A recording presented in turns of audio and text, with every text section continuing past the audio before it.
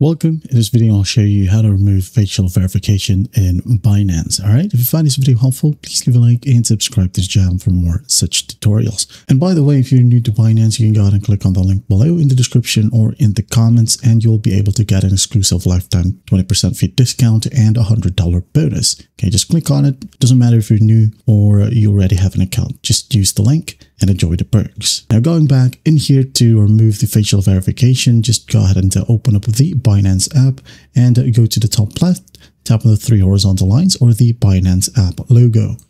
Tap on it, and in here, just go to the top right and tap on the gear icon or the settings icon. Tap on it. Now, in here, just go ahead and find a security. Scroll down, and if you can't find security in here, just go back and tap on your profile. Okay, and here we have security. Just tap on it.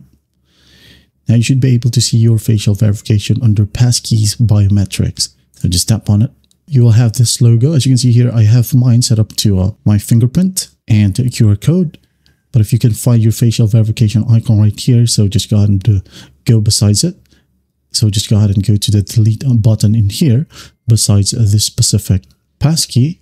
Tap on delete and follow simple prompts. Just hit on continue right here, and once that's done, you're good to go. That is it. I hope this video helps, and I'll see you in the next one.